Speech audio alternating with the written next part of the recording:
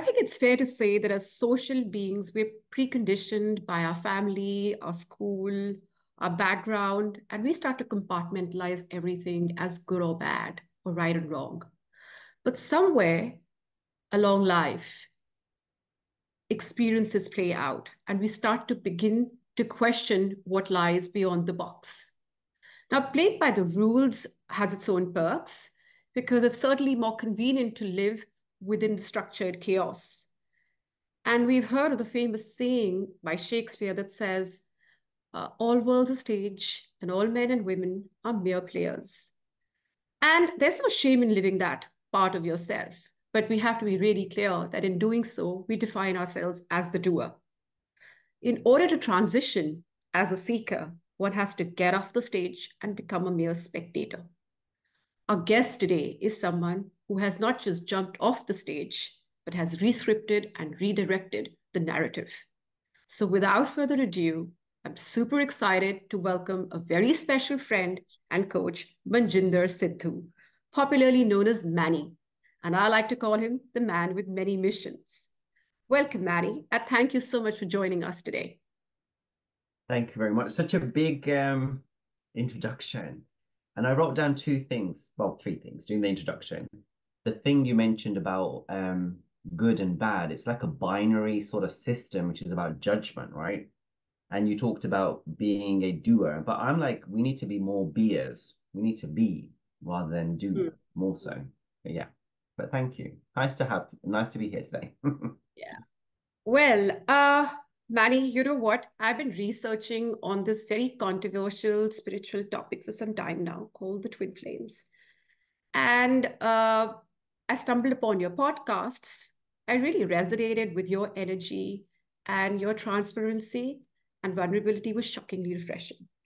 I'm not sure the world is ready for you just yet, but you've smashed way too many templates.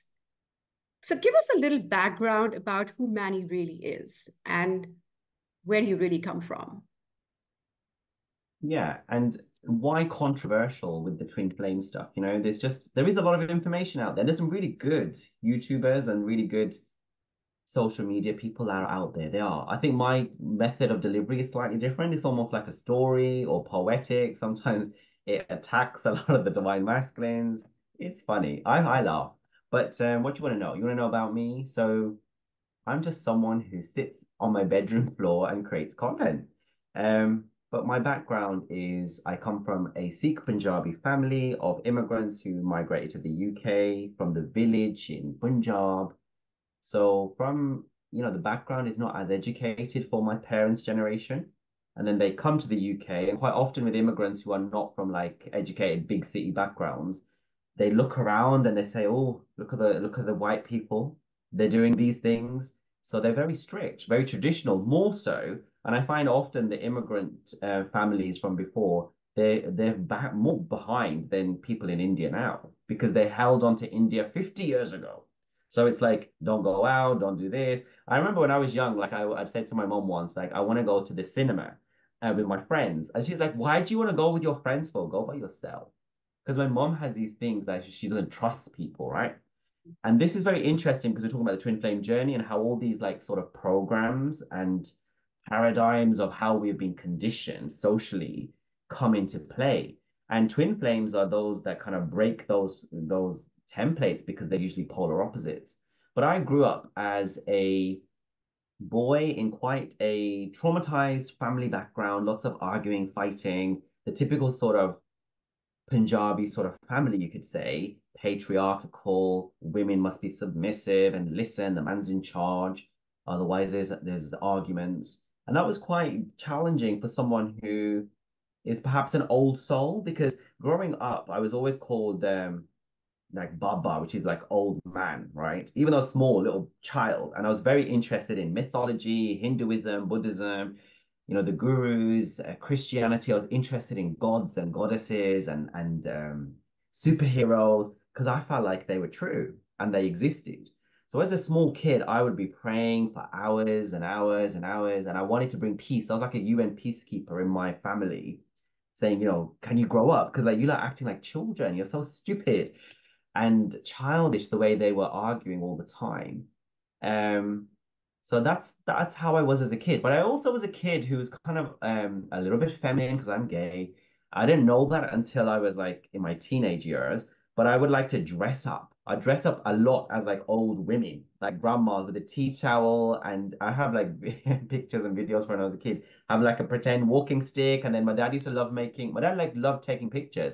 Very interesting because there's a lot of mirroring between my dad and my twin flame. My twin flame is a photographer and also sometimes looks similar to my dad at times, which is weird, but not always. Um, but my dad loved taking pictures of us, loved to video us, and so I used to love to act and play and be a lot out in public, right? But that's when people started judging me and start my family themselves were not. My parents were good, but they started judging me and saying, he's feminine or, what's wrong with him? And that's when I retreated Mm-hmm. and I became more insular. And my twin flame triggers that out of me with his femininity and masculinity and his nudity because I had a thing. Well, I grew up and my family were quite open, but I had issues, my own issues with my sexuality, with my nudity, with judgment and people living in a society. I was quite conservative because the Indians around us here in the UK, they've been here for like 50, 60 years or whatever, and they're quite traditional. Barry, it's not surprising that when you say that you went into a sort of a cocoon because you came into your own identity and you didn't feel accepted. Because I feel like when you're on this journey, it's very common to have that kind of an upbringing or a childhood which is going to fall out of the norms. And I think vulnerability or to be vulnerable is something that is a lesson we learn once we come onto this journey because you have no option and your prior life experiences have given you enough reason not to be yourself. And that was the question I wanted to ask you is that you have been recognized as a best-selling author for your book, Bollywood Gay, right? How was the journey for you? And how did that become an inspiration for you to literally bear the torch for so many others? Yeah, it's interesting because you talked about vulnerability is like a sort of given on the journey, but I think that's for the divine feminines because the divine masculines do not want to be vulnerable, and that's why they run because they're really scared of it. So for me, the whole thing about how I started doing the activism from being that sheltered person, from doing the being an old grandma in front of video cameras and then going within, it took a lot because I had to leave the area I grew up in. So I grew up in Birmingham, which is in the middle of the UK, and in an area which is called a lot of Indians live here. And I knew that I couldn't be myself here, right? Especially because, like I said, I grew up in this crazy household and arguments, fighting, and extended family, very patriarchal, very masculine, very like, you got to be this way. And from a young age, my mom was like, when your wife comes and you have your grandkids, like when I was like 12, like I was, all this stuff was bred into my head. So I was like, I need to go away. And the only thing I saw as an escape was I had to get a good job and a career. Hmm. Because I knew in my heart, I felt I was going to be disowned. I was going to be either forced to marry a woman or to be killed. Something bad happened. So I need to like have an escape plan. So I decided to go to London for university. I got really good grades. I studied. I really worked hard to get all the A's and go to university.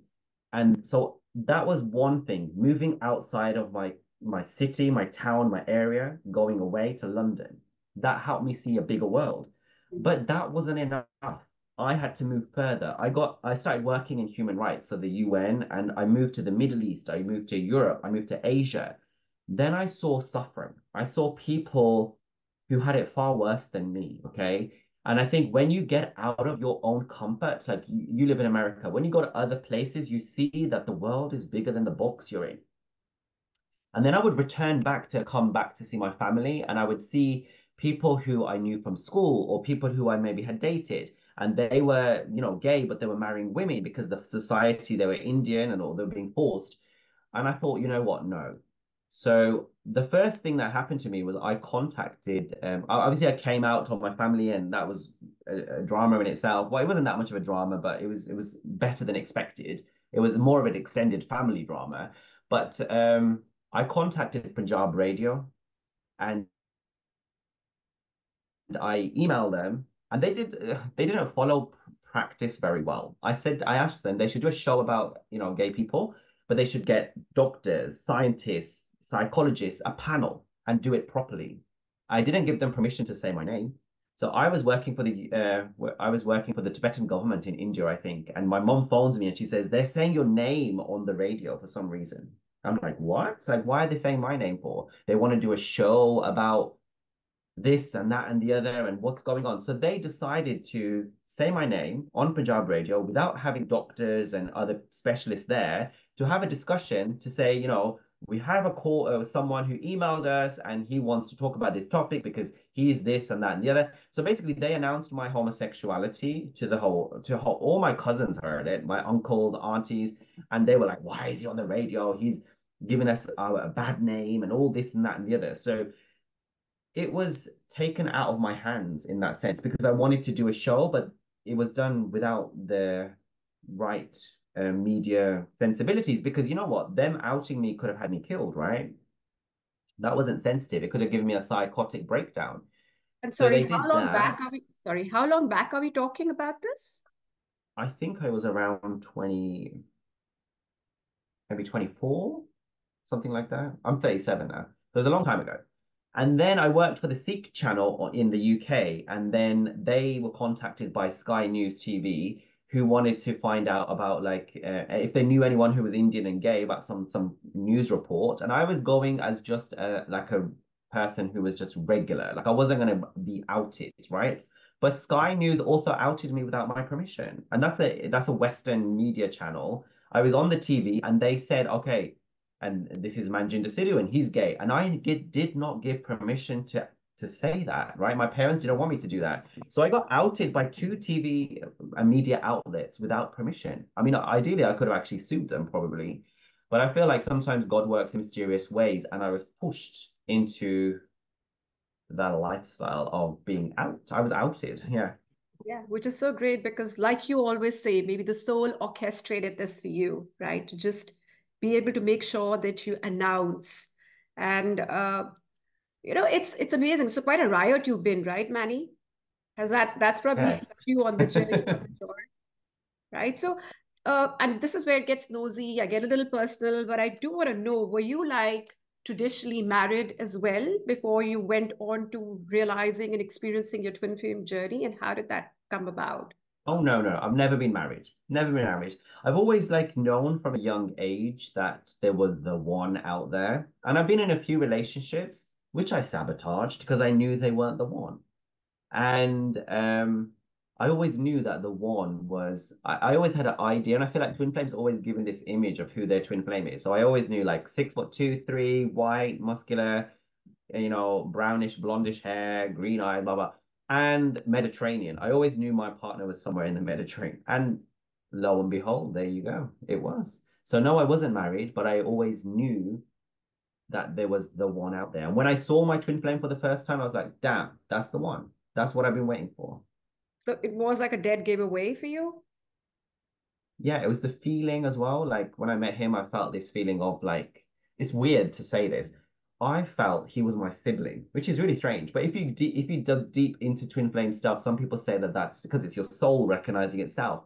He gave off the vibrational energy of my eldest sister, Hmm. and they've had similar traumas happen to them as children, very interestingly. So, yeah, and when he writes to me as well, or when we communicate, especially when he like messages me or emails me, his writing just feels exactly like my eldest sister. It's so weird. Yeah. And so, did you hear of the terminology twin flames before you met your twin flame, or was it something that you started exploring as to why you were in the situation once you had met him? So I did know about the term, and I know there's people out there saying that, oh, you can't be a twin flame if you knew about it before you met them. I did. Okay, I did. And the reason why I did is because I write and I am spiritual and I'm interested in things and I research things and I wrote about twin flames in my book Bollywood Gay. I wrote about soulmates. But when I wrote about it at the time, I just thought it was like a nice, romantic, loving situation. I don't know it was this crazy stuff. So reading it and then telling people about it is different than experiencing it because it is hellish. And at one point, I did think maybe my ex was a twin flame, very like briefly, because I kept seeing the new numbers like 111, and we kept having like an on and off relationship at times. So I thought, oh, maybe this is a twin flame, but I didn't pay attention to it or care. I didn't care. And I also wasn't looking. Like, there's some people who go out looking for their twin flame and manifesting and all that stuff. I didn't care. I was happily single after 6 years, and I went to a spiritual retreat in Rome, Italy, around the Mediterranean. And as I came back, I wasn't there. I was single. I was sleeping around sometimes. I was dating sometimes. I was being free. I wasn't really bothered about marriage, kids. I didn't care, actually. Like, I wasn't like, oh my God, I need to find the person. I was happy. And Hmm. then my life went upside down. It's funny how they talk about it all being within the fairy tale and everything is so romantic and hunky-dory till you hit the dark night of the soul. But before we get to that, we were speaking about energy over here, and which goes way beyond the physicality that we're born into or that we resonate with, Manny. Do you think that or first and foremost, let's begin with how the energy is at play, and it doesn't have much to do with the biological coding of a person. Could you tell us a little bit about that? You mean the twin flame energy or being gay? Which one? Well, for you, it's pretty convoluted, but I don't know if it helps you on the journey or it takes away from it. And that's You know only what's up to you to tell interesting? me. What's interesting, I feel like with me and my twin flame, because we are gay, it's for us, for some reason, it is slightly easier to integrate the masculine and feminine energies because he would be classified as a divine masculine who's running, but he's very happy wearing feminine clothes. At times, he wears masculine clothes and he will wear feminine clothes. Hmm. And for me, I'm the divine feminine in the masculine body. But I've had an issue with femininity from growing up because I used to be bullied, right, at school or by relatives. So for me, if I saw like a top, because these days gay guys wear feminine clothes sometimes, like, with slits or whatever they wear, whatever. If I would see that in Zara or some shop, I'd look at it and think, oh, but I can't wear that because I'd get beaten up on the street. Like, I've always been like someone who dressed up in military clothes. I used to wear military clothing when I was younger, like military clothing on the street and have military hair and all sorts. I've gone through phases, but it's always been this like tough outset and outlook to protect myself. And then also this spiritual side, which has been a way of kind of justifying, oh, even though I'm gay, I am a good person because I believe in God. And um the energy, right? When we focus on divine masculine, divine feminine, it kind of can stop us from truly experiencing what we are because it puts people into this gender narrative, sex narrative that you're male and female. And loads of people get confused with this. You could say alpha and omega, you could say positive and negative, you could say yin and yang, you could say matrix and spiritual, you could say all sorts. But when you go into deep meditation, and you feel the actual energy, it's like electrons and protons. It's like clouds of vibration. There's an energy of the feminine, which the masculine is kind of like pushing again towards, and the feminine energy is kind of like going out the other way, right? The masculine goes within.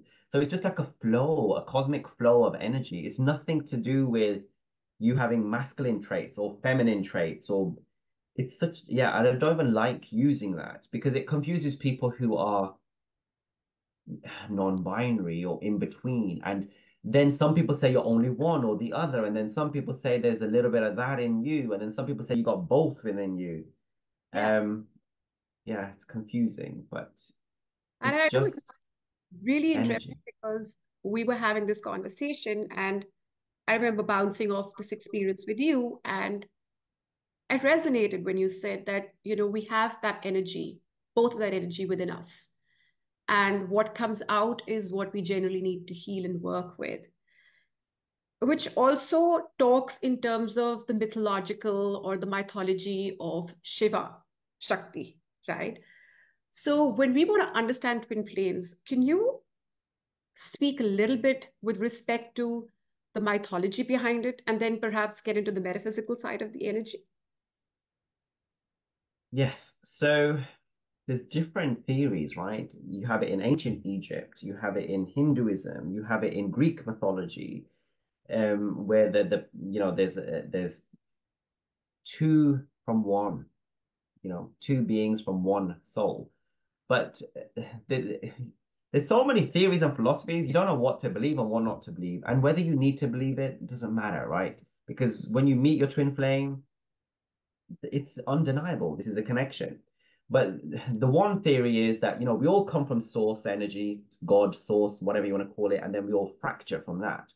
And then that one stream where you're at, that is where your maybe oversoul is, which splits into two. And the way I like to understand it a little bit is, I don't know if you've seen Spider-Man Multi-Universe. And there's like two of them, three of them, the same Spider-Man, but it's a different timelines and they're all interacting. It's almost like seeing yourself in another person. That's how it feels like. When I met my twin flame, he would say my spiritual stuff, but in a logical, scientific way.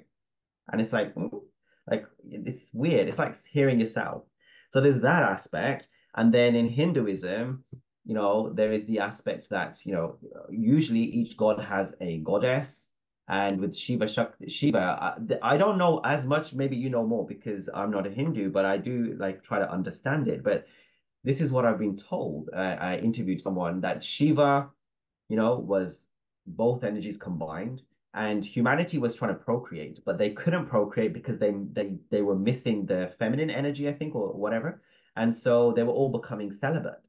So Shiva had to split his energy in within him to masculine and feminine, and have that reincarnate and put it into humans so that they could procreate. So that's that. And with Greek mythology, the theory is that there was humans, but they had two arms and two legs and two heads, and then Zeus split them in half, and then you had male and female. I don't know. I don't know what's true. And then I speak to some twin flames in union, and they say, we switch polarities. Sometimes I'm the masculine, sometimes she's the feminine, and it switches, or sometime in different lifetimes we're different things. I personally, I have no idea. All I know is I bumped into this person and it was really strange. And yeah, But why do we need to be attached to stories, I think your reality has to be the one that you resonate most with, that your experiences resonate most with, and that becomes your truth. And but is there something whereby, and I want to get into this and I want to scrape the surface and do all the dirty work with you in another segment where we get into karmics and twin flames and soulmates. But for the sake of simplicity here, when you know that you're dealing with a person, and science would give it its own names, right? Uh, could you tell me and touch upon a little bit about the push and pull energy? How does that really work? Like, how do you define yourself as the divine feminine or the divine masculine? Yeah, so the divine feminine would be the push energy, chasing energy, in distortion. It's distorted feminine. Distorted feminine is controlling, toxic, wounded, fearful, needs to grab onto the masculine to make him do what she wants. But the divine feminine is surrendered and allowing and knows that everything is hers anyway. The divine masculine is the pull energy when distorted because he's scared. He's in his ego, he's in his mind. And we say he and she interchangeably. It doesn't mean gender or sex or anything like that. So the question is, how do you know whether you're the divine feminine or the divine masculine energy? Well, usually, so if you think about the divine feminine energy, that's the Shakti energy, right? And that's the energy that when the Kundalini awakens, goes from the root chakra to the crown. And that's where the awakening happens, the serpent, the fire that goes up, that's been activated. So the divine feminine energy is the energy that gives us enlightenment and connects us to the higher realms, the higher chakras. And you could arguably say ascended masters like Jesus and Buddha, though they were in their masculine body and they were divine masculine energies, their divine feminine energy was very active. So they utilized the divine feminine energy to connect with the higher realms, with God. It's the upper chakras and above. The divine masculine energy is more so rooted in the lower three chakras to do with earth, the matrix, to do with sex and protection and creativity, whatever else. It's more to do with building the structures and containing and protecting the foundations, whereas the divine feminine is more sort of like connecting with the higher realms and sort of more the inward stuff and the what goes within the structure that's being protected, the safe space within. So they both kind of fit together. And arguably the twin flames have to learn to kind of like balance both of those energies within ourselves, because the divine feminine also has to have boundaries. The divine feminine also has to have her masculine within her protecting her from other people. And there'll be people who disagree with this because some people say you only one or the other. I mean, I'm not the keeper of the truth of what is what or what is not. Like, I don't know myself. I just say what I have heard or what I feel, and we shouldn't be attached to the fact that this is the truth and the truth will just stay this forever, because truth is subjective and dependent upon your perspective and your individual journey as well. But usually the divine feminine will awaken first and realize, and she will chase and she will figure out about twin flames, and will want to like get with the divine masculine and want to be with him, and she's not scared of love. She wants to really go for it, but the divine masculine is scared of love because he's been traumatized by it, and he runs and he avoids, and he's the avoidant, whereas the divine feminine is the chaser, the anxious attachment. Yes. Right. So there is an activation process that goes on, right? Yes. How does one get activated onto this journey? Does it have to be a physical union? Can it be maybe on a 5D level?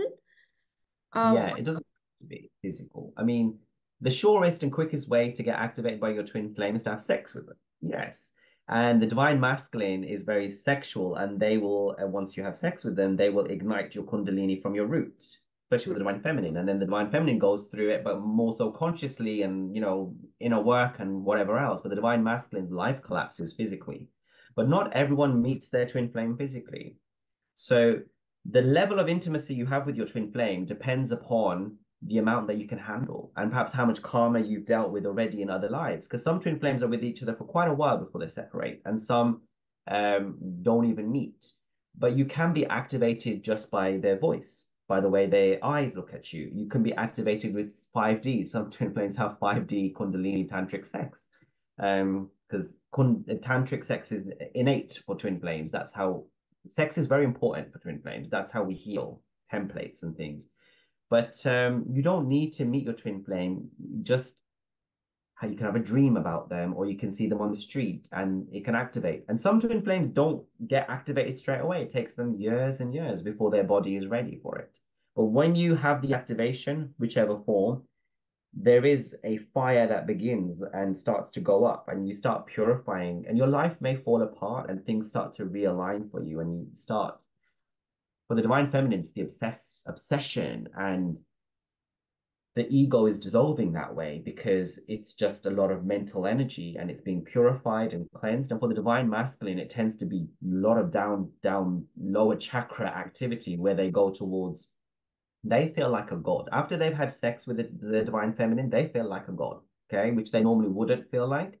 They're very egotistical. So that's why they tend to go towards more sex and drugs and karma, and they avoid the divine feminine because they feel like they've had their fix of her energy and she's obsessed on them. So they get really in their ego. So that's how you get activated. But what happens after that, Maddie? Like, So she comes for the into this awareness that they are one soul and he is not. So obviously you're saying it doesn't make sense to tell your twin flame, but you have told your twin flame that he's a twin flame, right? Yeah, there's parameters in which you would or wouldn't, right? Now, the divine masculine knows from the moment they see the divine feminine, the instant they see her, they know that she's the one. They know it. But when they are around the divine feminine in the bubble phase, that's when the triggers start and all their unprocessed trauma comes to the surface. And the divine masculine has been very good at hiding and shoving that down from their background and childhood, and then putting up an egotistical front, pretending from the insecurities that they are, God incarnate on earth. They have huge egos. in order to cope.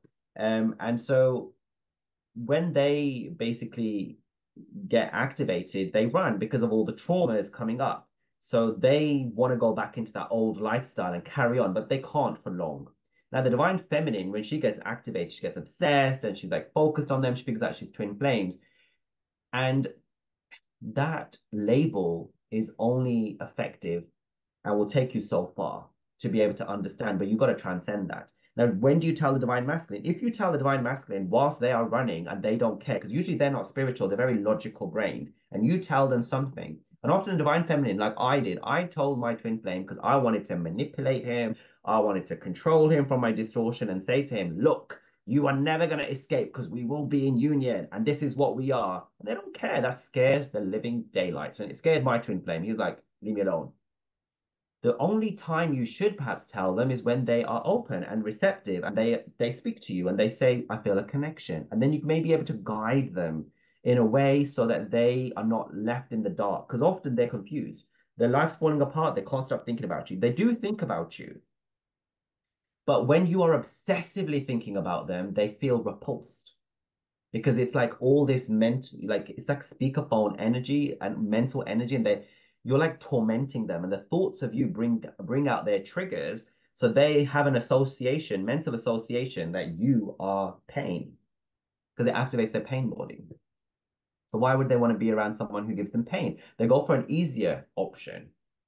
Someone looks like you but doesn't act like you. So how do they really come back? And do they come back? They always come back, and they come back when the divine feminine does have a difficult task. They do have a difficult task. I mean, the divine masculine suffer a lot. They have to because their ego needs to be broken. But the divine feminine is a conscious twin, so she will figure out that she's, a twin flame, blah blah blah, and she, he, whatever, it doesn't matter. And once you calm that energy, because you talked about the energy, it's like the polar opposites, right? It's the magnets. Two positives, they repel. You need to be in the right polarity to be able to bring them back. So for the divine feminine, it's being in a surrendered state of faith and allowing, where basically you've focused your energy and brought it back from fear and ego mind into soul, love, and peace. So in the beginning, you're very obsessed and the energy is very cataclysmic and atomic. You have to bring it into the now. It's called zero point, which is in the present, neither positive, neither negative. The polarity has to be in the middle. It's Jedi mindset, 0 point, groundedness, in the middle path, like Buddha says, in peace, equanimity. And when the twin flame returns, you have to maintain that, because if you start pushing again, they run. So it's a constant practice of being in the present, in the now. That's when in the now you have no attachment, no expectation, no desire really, because you have everything in the absolute present moment. Jedi mindset, energy balanced, surrendered, protected with your own divine masculine. When you look at the universe and the nature around you, you feel oneness with it all, and you feel no emptiness. You don't feel lack. The only time you feel lack is when you're not in the now and you're thinking about the future and the present. I need a man, I need to have children. He did this to me. What about when he went off with another woman? I'm so angry, I'm so mad. He needs to get me a ring. He needs to. That's all mind. And when you're in the mind, Yeah. it's push. Mm-hmm. So what And you're it pushes saying them away. essentially and simply is that even if you're ignoring your masculine in the 3D, so to speak, and you're playing hard to get, but if you're still obsessing over them, it's the end. So Maddie, let's just come back on Earth and talk a little bit about the 3D experience. I want to know that since we're speaking about energy, let's say there is a divine feminine, right? And she plays by the human rules of staying in no contact and not sort of responding to the texts or, sort of giving a hard Mind games, cold playing treatment, games. right? Manipulating, right? Uh, does that work in the twin flame journey? the twin flame journey is an energetic journey, and people say, "Oh, how will he know if he's blocked me or he doesn't have my number?" The divine masculine feels it, right? So if you play manipulation, mind games, and tricks, soulmate sort of patterns, it doesn't work. It's all to do with energy and the magnetic force of the polarities, and they come back in or they are repelled. So you cannot do a mental exercise and pretend. No, it doesn't So work. there's no fooling the universe, no fooling the energy. Unfortunately, no. As hard as that. But where are you on your journey right now? I'm in the place of headache. Not heartache, headache. I like the way you say sardardi. Yeah. Yeah, Siddharthi. Um, where I'm at, I want to less focus on my twin flame, I guess. I'm focused more on me now. I surrendered more, getting more and more into that. Getting out of the post-traumatic stress I've been put through. And moving my content on social media from purpose to now moving on to ascension. The next part I'm going to move on to is ascension and less twin flamey stuff because we need to start remembering what the true journey is. So I'm more at the point where I'm just so annoyed with other things that are going on with my twin flame. But there is improvements. There's so many improvements that are going on, but there's still backwards and forwards with the ego and the matrix with him. So I'm just learning to be more within myself. I have no interest in dating or sleeping with other people or putting energy outside. I'm just putting it all inside with me. And even with the twin flame, it's very important, even when they return, it's just focus on you because as soon as you start focusing on them, it's game over. Right. So it's true. You can't really fool the universe, but does the universe validate that journey for you and your progress? Yes. So as you continue to purify yourself and feel good, because a lot of divine feminines they say, "Oh, my life fell apart, and when I was obsessing, like I've lost my job, money, and everything falls apart." But that's because you're leaking your energy. When you bring it back to yourself and you start to really be in that place of love, surrendered state, everything works out. Money, jobs, client, family, friends. All the things in your life just work so beautifully. And in contrast, the divine masculine who's running and doing sabotaging behavior, they are being blasted and tower moments and ego deaths, and their life is falling apart because they're going towards the ego, and you start to go towards the divine love, right? As you take the journey towards divine love, towards God or universe, everything will work just like clockwork. So yeah, my life is great. Like otherwise, my life is fantastic. Right. And we had this conversation about surrender as well, but not slipping out of that right now. I wanted to know that there are these typical stages that are referred to in almost every podcast that I've heard, and every YouTuber has spoken about certain stages. Are they like a linear way that you approach your growth in your spiritual journey, or is it pretty much, like ghum phir ke, you keep coming back the minute, there needs to be more cleansing that happens? There is revisitations, and also you have to remember that when the divine masculine returns, you can go back into chasing energy and obsession energy because in each moment you have to like in each moment you could be triggered or you could go back into being angry or annoyed because even with healing, right? I made videos and people really got rattled by it where I says you don't actually need any healing or anything because you actually are already whole and complete. Like in the present, in the now, everything is there for you, right? Because that's when you're connected with your 5D self. It's just the 3D that thinks that, you're separate or you are wounded. But if you go in the now, in the present, where you don't need anything, you already have everything. So it's about remaining in that state. You can have as many healings, as many plant medicine, retreats, ayahuasca, whatever you're going to do. You can do all the things. You can spend 100 billion pounds on this. But if you are not able to sustain it in each moment, if you go back into ego, not into soul, then your twin flame runs again. So it is more so just being in the present, being in the now, being in 0 point, being in surrender. Yeah. And Manny, it's really surprising that for a lot of us, initially when we get onto the spiritual journey, and this not doesn't necessarily have to do a lot with the twin flame journey, you start to imagine your goal as just transcending beyond the 3D and living on the 5D plane.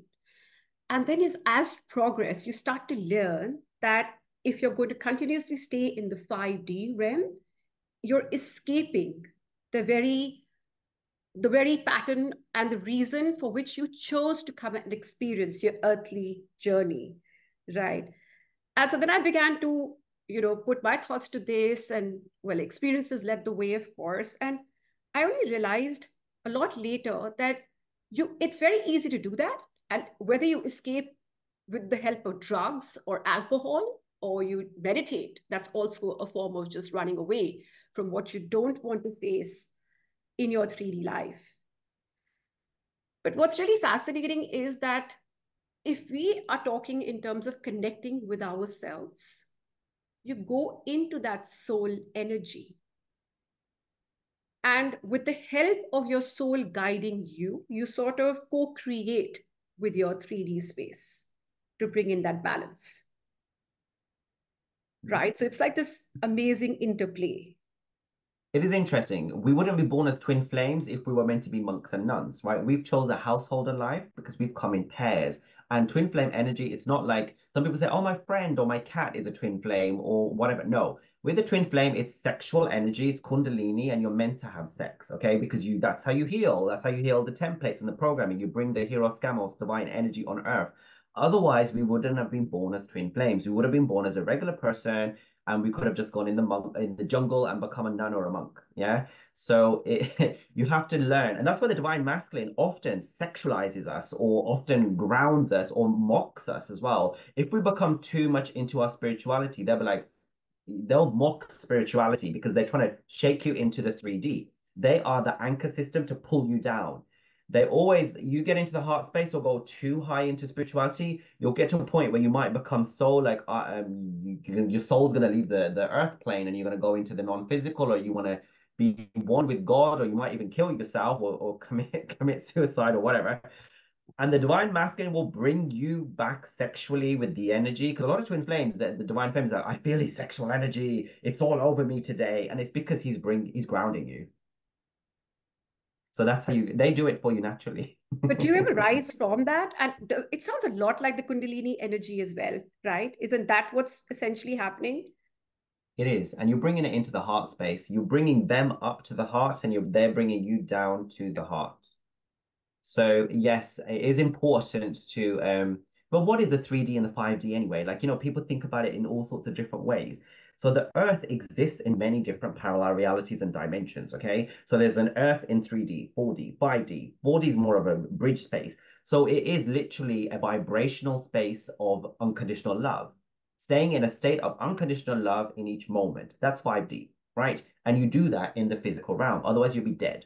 So how can you basically go into 5D when you are physically 3D? It's about the energy of 5D of unconditional love, but anchoring that in your physical reality. Yeah. It's fascinating. It's so amazing because you get tagged. When you're supposed to be spiritual, you can't be partying. You can't really be taking care of your physical Oh, body. this is good. Let's And talk about it. it's insane. I didn't want to get into a controversial topic, but there's no soft landing when it comes to this conversation. And you can't take care of yourself, you can't be doing things the way that you should be doing. Sexuality You is shouldn't bad. have money. You Yeah, shouldn't have money. Yeah. yeah. Any of that is all the lower chakra work, and it shouldn't be happening. But how are you supposed to work on your spiritual journey, not understanding that your physical body is the perfect conduit for all of that to happen? And if you're not going to respect that, how is it even going to hold that journey? Hold And that. you know what's interesting? A lot of divine feminines are triggered or repulsed by their divine masculine's 3D lifestyle, right? He's sleeping, drinking, sex, parties, blah, blah, blah, blah, blah, blah, blah, blah, blah.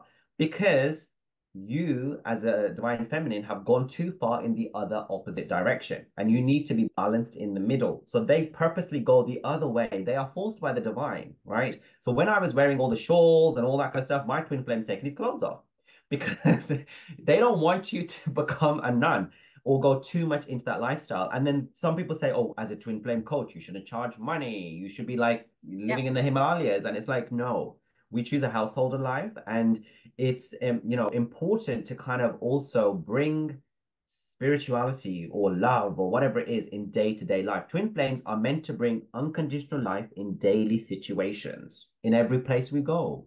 Help others, inspire them through our energy. We will trigger people with our light. We will inspire people with our light. Some people will be disgusted by us and run, and some people will come and talk to us, because wherever we go, we're meant to be bringing and sowing the seeds of that light. Because we As we purify, we allow photonic light to come from above, and it just fills into our cells and our systems, and that vibrates out. And that's why the divine masculine has to be in union with us, because the divine feminine becomes really full of light and she needs that protection. Because a lot of people will come up to you and either try to like take from you or to like be around you. So you have to live amongst people. You have to go out and enjoy. And it is the lower chakra stuff. Like the divine masculine loves the dancing and the working out and the physical. I've done posts. I did posts where I was half naked and topless because I'm trying to get over my sexual shame and physical shame, which my twin flame is very comfortable with.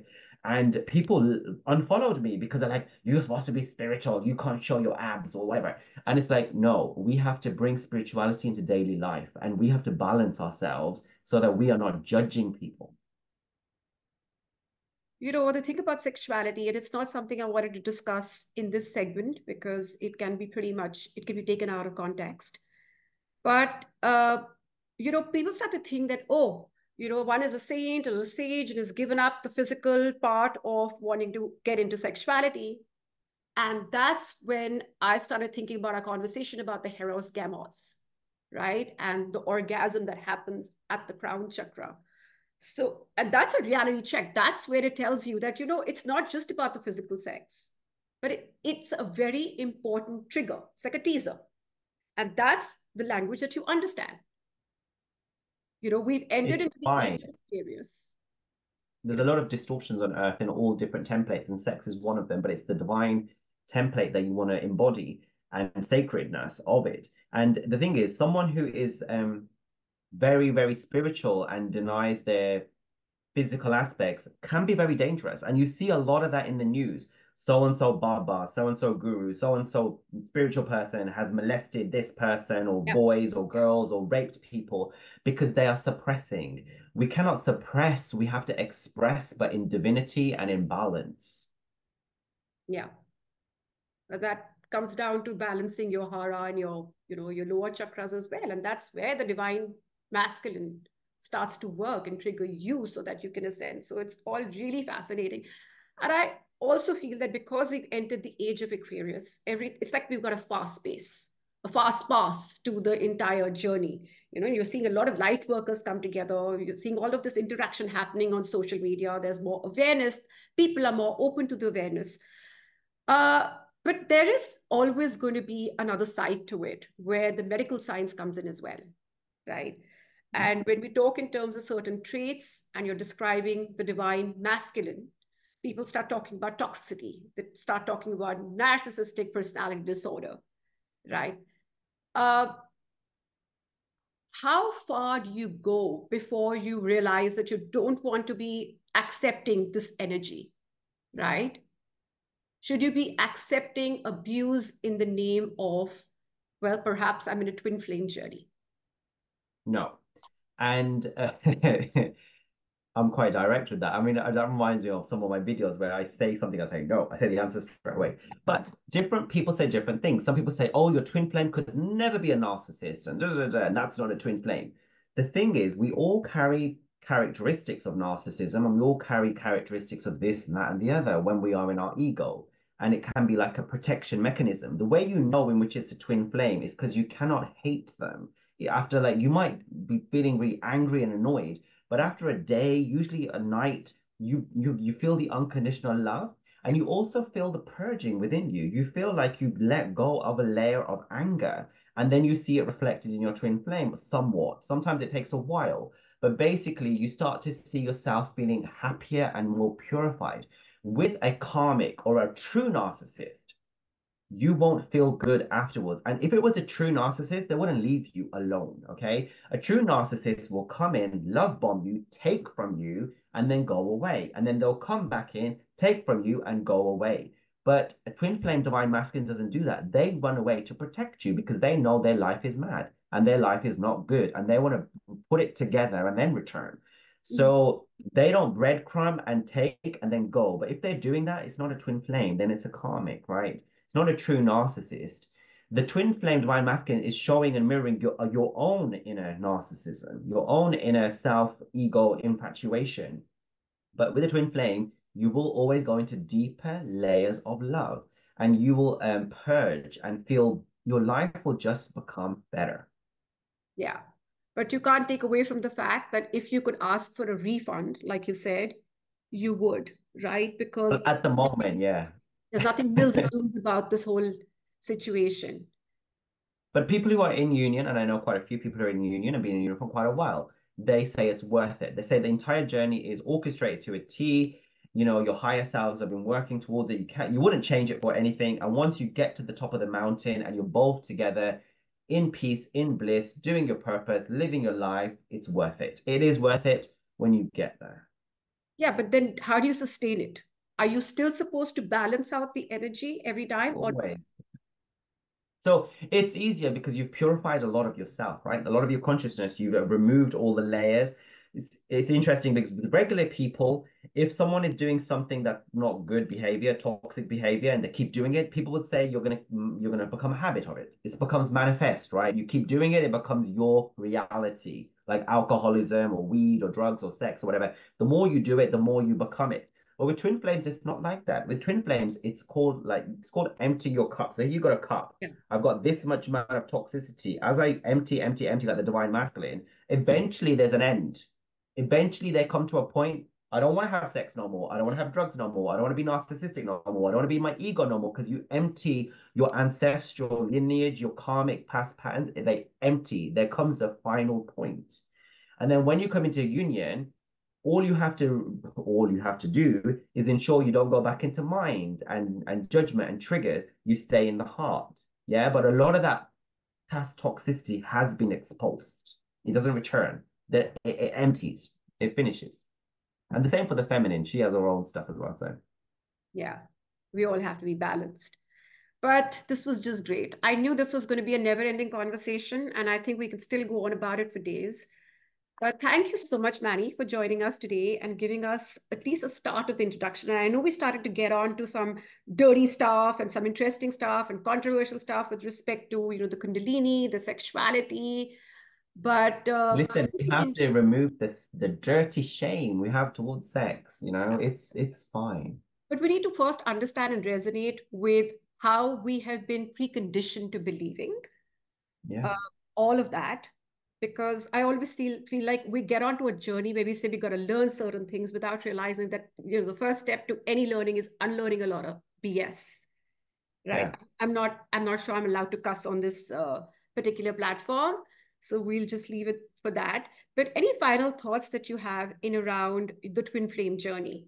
I mean, I know you were gobsmacked because you heard it was, trending on dating apps with respect to finding one there. So do you have any final thoughts with respect to leaving this on a bit of a humor? It's funny. Like some people message me and they're like, "Do you believe in twin flames?" And I'm like, "Listen, I make thousands of videos. Like, what do you think?" And they're like, "Have you met you? Are you a twin?" Like, oh my God, the sort of stuff that comes out of people's mouths. Um, I mean, we're on this journey, and you're on it, and you might as well go for it, right? You're on the ride. What? Stay till it finishes. Yeah, experience it, enjoy it, learn to like kind of focus on yourself, self-love and appreciate and do things. Like don't just sit at home focusing on this situation. Work out, see friends, go on holiday, live your life, and know that there are people out there who can support you. And we're here. You can communicate and talk to each other and make light of it. Don't take it too seriously. Like when you see things that your twin flame is doing, just be like, okay, you know what? You need to do that, get it out your system, and just keep focusing on yourself. Bring it back to yourself. It is not easy. It's not, but we can make it easier for ourselves. You practically have to get off that stage and become a spectator. And once in a while, think of your movie playing out as not just a horror movie, but also something which is really funny and humorous. Indeed, I watch nearly all my videos and I laugh. I Yeah. find my videos funny. I don't know if other people find them funny because it's almost like I'm talking to my twin flame and I'm having these like stories or I don't know, poems or what I'm saying. I find it funny. I find the whole thing funny. I really do. And then also this whole thing about you get people to say twin flame is this and this is the mythology and this is that and this is science. And people get really stuck in like their ego as well with that. Like Yeah. out of your ego, it is everything is whatever it is. It is what it is. It is what it is. Yeah, but it's also, what happens, Manny, is that more or less we get triggered uh, by other people. It's not just our twin flame that's triggering us, right? So every time we're hearing things like that, and I know we have a lot to discuss, but we should wrap this up. And it was so great. And is it raining in London? I guess it's a fair ask. No, and I'm not in London, by the way. I'm in Birmingham, but it's not raining. It's quite cloudy. And surprisingly, today we have a sunny day as well. And I'm in Seattle. So not too bad. Yeah. Well, Okay, you well, lovely talking to enjoy. you. Yes, likewise. And thank you for being here. And I think this was fun, funny. And we did get some controversial topics. Well, at least we started to scrape the surface with it and we'll take it forward. But we have to come back for another segment where I'm more technologically savvy. Perfect. Thank you very much. Thank you Take so care. much. Take care. Have a great day.